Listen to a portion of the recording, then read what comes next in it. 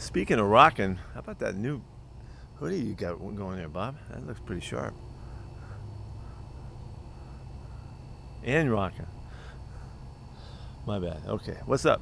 John Boy, you want to get us going? Would love to. Pete, as you said, it's kind of kicking off the second half here, first half behind you. Obviously, the record's not what you want, but just where do you assess how do you assess where this team's at halfway through? Well, I feel like we got to start right now. That's why we're starting a little early on the second half for us. With this game, hoping that we can kick into high gear. And we've been close enough. We've been on the topic, knowing that we have a lot of good things going for us. So we just got to make sure that we bring them together and finish some games off, and knock these wins in the boat. And so it was good to get that one yesterday. Really kind of with a clear marker that it's bye time and all of that, so we're kicking into high gear. Does that 17th game really mess up your ability to break the season into quarters? Yes, I'm totally screwed up. It doesn't work at all. So I chose to declare it now. Jen? We saw that pass rush get to Trevor Lawrence a little bit just in terms of quarterback hits, but to actually get more numbers, what needs to happen productivity-wise and maybe scheme-wise across the front?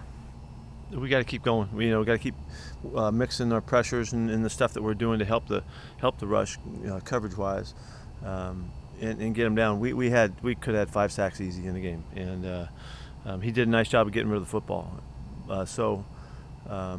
I really liked what Carlos did in the game. I thought he was really effective, pushing the pocket, and Darryl looked really flashy and had some great rushes in the game. And we just got to convert those into sacks. But I mean, what happened was most of our wins came on third down, and that's when we really heated it up, and the guys did a nice job. Yeah, that sounds pretty good. Corbin? Can you guys hear that interference there? Yeah. I think Bob is rolling on the computer. That's Bob's machine gun typing. Mute yourself, Bob. Bob's out. He says, no more looking at me. Okay, Pete, you get a chance to now see the film. Ethan got the start yesterday at center. How'd you feel like he played and the overall communication for the line up front? We did communicate well. Coaches felt really good about the calls and the consistency and all of that. Protections were in good shape. I thought Ethan did a nice job first game back. He was a little rusty at some stuff physically and technique-wise, but he did a nice job and did control it and was very comfortable, with the opportunity. Greg?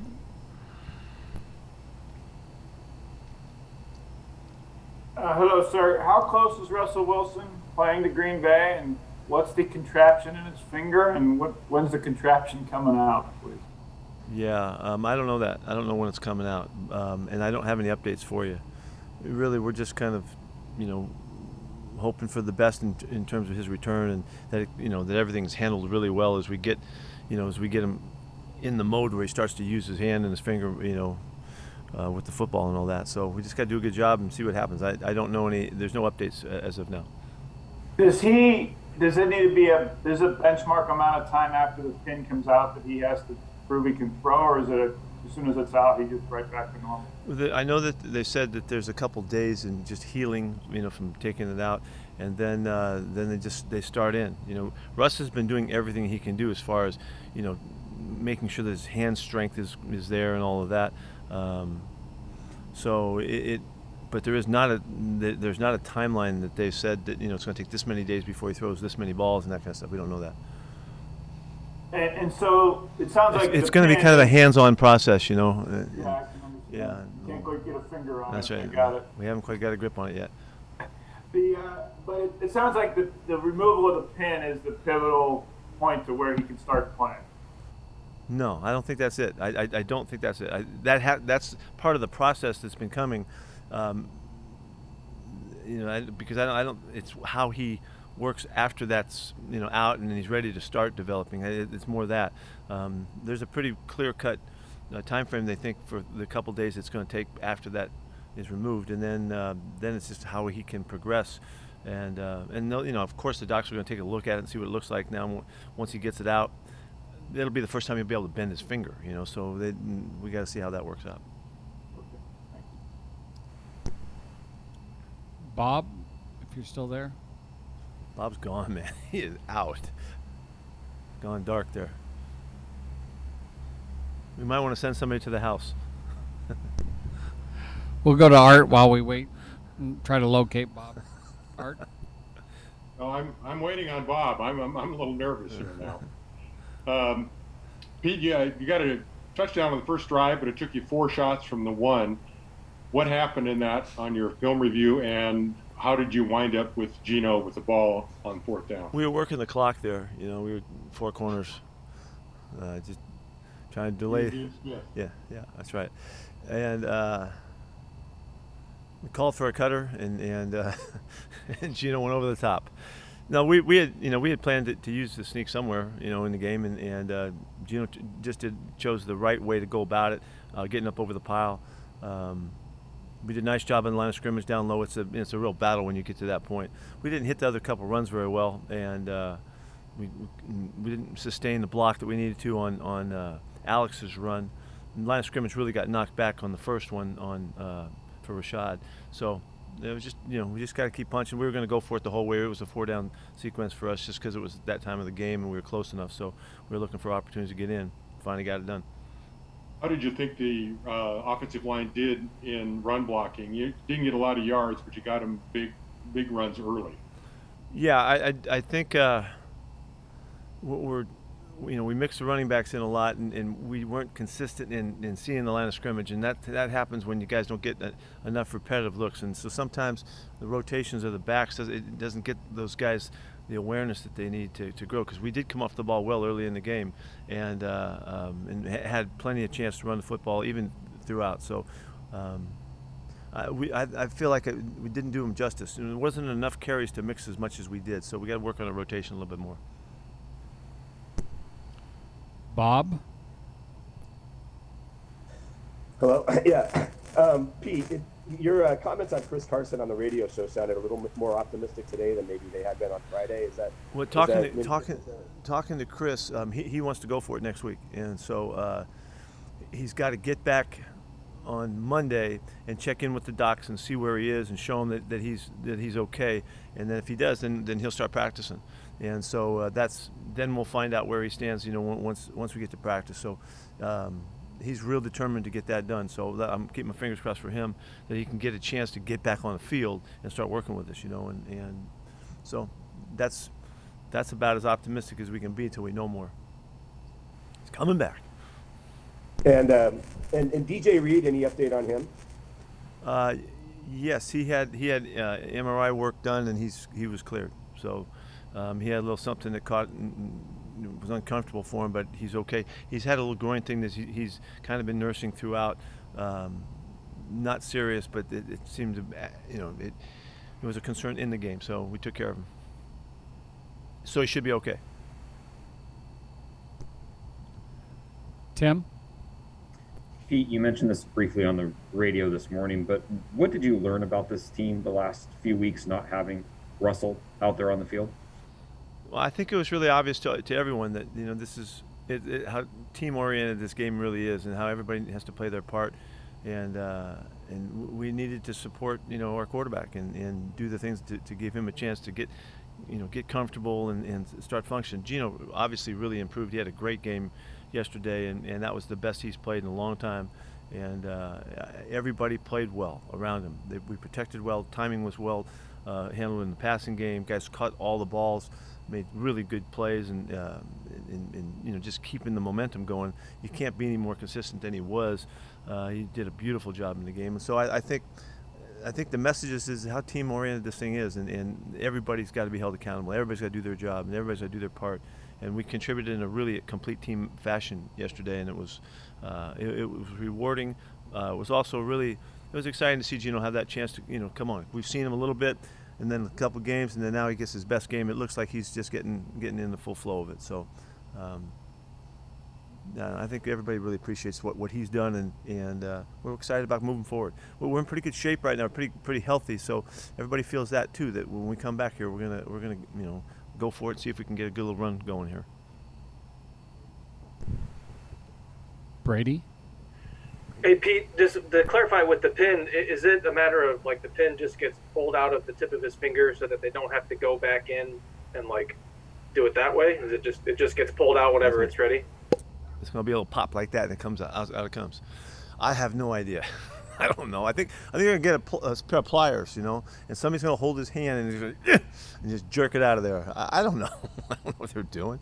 But it makes sense that the pin's a straight pin, and so I think they'll just sneak it on out of there, and then. You said that once that happens, there's a couple of days of healing before he could start practicing. Okay, well, yeah, that's what we've been told. That picture it. You've got a hole in his finger there, so that's kind of got to heal up a little bit. So. Thank you. Real technical stuff right there. Sorry. Jackie. AP, I'm sure there's certain areas where you would like to see the numbers go up, but as a whole, did you feel like yesterday was the most complete game by the team this season? Yeah, it was. It definitely was. It was the most complete game start to finish.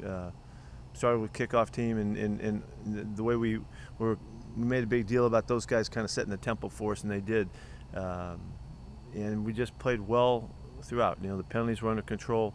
We took care of the football, all of that stuff. And so it felt like a real complete game, and it was a game that we felt in control early and maintained it throughout. I like that we came back after halftime and played well on both sides, and all but finished a great shutout game. So it was really a good effort all the way. Michael Sean. Hey Pete, just how would you assess the run game through 8 weeks, both the line and the running backs? I don't feel like we found the rhythm at all. I don't feel like we found it, and we've been spotty. Alex has done a nice job. I really think we watched Alex in the last 2 weeks making it through the game. He had a groin issue that I don't think he was at top speed in either one of the last 2 games. I think these 2 weeks are going to be really important for him. He was good enough to play, and as we saw him, I thought he looked, even though he had a good game a couple games ago, yardage-wise. I'm hoping that he'll pop back and be just a little bit more juiced up than he was these last couple. I think he did. He sucked it up and played, and he's been the most effective part of it. I like what we're doing in a run game scheme-wise, but we have to find the consistency. And what really shows up to me is at the end of the game, we didn't run the ball well in the fourth quarter, and that's when you really want to hammer the football. When you're running the ball well, the fourth quarter is the time when you put games away, you eat up clock, and you kind of send the message that, that you got your act together. And I don't feel like we've done that yet. And with the pass protection, except for was it the Niner game? Was that the game we came back and ran pretty good? No, it was the Pittsburgh game, right? Pittsburgh, yeah. Pittsburgh was the game when we really that's what it's supposed to look like in the second half. And going to the pass pro, sack numbers are up there, but how much of that is with the QBs and maybe the throwing game is going on, and how much of those sack numbers are? Well, we had 2 weeks. We had 10 in 2 weeks. So I mean, that was terrible, and so yeah, disappointed in that. Continue to work to get rid of the football when we get in trouble, and just make sure that we're cleaner. We just get better. There was something that Gino ate the football a couple times when we want him to get rid of it, and it happened again yesterday. We just need to get better at that. Thanks. Yes. Art. Pete, double dipper. Regarding health protocol on the team, when you have a player coming back from injury, they're always emotional. They always want to play. What do you guys do with the medical team to take the emotion out of the decision of whether a guy is ready to return? What do we do to take the? Well, we've been around a while, and so we work with the guys. Knowing the players is really important because they're not all the same in how they deal with the return. Some guys are much more forthright, and some guys are more hesitant. Some guys may overthink it. So we have to deal with the individual players as we go through it. But it is a big process. You're right. There is a process to that, and I really trust in Strick and what Sam Ramsden and all of our guys. Even when we pass it over to the return, to Ivan Lewis's group, and how they bring guys back. All of that information is taken into account, and to make the right decisions. Some guys are more emotional. You mentioned emotion. Some guys are more emotional about it than others. Some guys are just really will not accept the fact that they're hurt, and other people do. They know okay, it's going to be a couple weeks, and I'll let you know when I'm back. So we have to work with all those elements and try to make really good decisions on that, which we're pretty good at doing. And I don't know if it's hard. I don't know if you said that, but it's just the part of the process. Masvidal. Hey Pete, I believe you said going to the game that Dwayne Brown was feeling lousy, and it looks like he played all the snaps. How did he fare, and what would you say about his play? Yeah, I think it was a really big effort by him. He was sick, and he couldn't. He did look sick during the week, and was laying up and really taking it easy to gain his strength and all. He couldn't have felt 100% going in, but he played a really nice football game. Did good job. Was he had fun playing, so he got cleared and got through it. But it was a tough week for him. He really got no practice time at all. So that's in a game that's so technical, and particularly the position that he plays is so technical. It's hard to not practice and to keep your game right. I thought he came through in really, really good fashion and showed real guts just pulling that off. Last question, Bob Condotta. I'll end with a good one here. We just saw the Rams make a trade for Von Miller. The trade deadline's obviously tomorrow. Are you guys in on anything, or are things pretty quiet right now, or how do you feel about where you guys are? Well, we're on it. This is that time. So it's important for us to have all the information and see who's available and listen to the calls that come in and all that. So John and his guys are real active on it. And this is a really busy day for us in that regard. So nothing to note, as of course I wouldn't anyway. But really, this isn't. It's an important day to see what the opportunities are.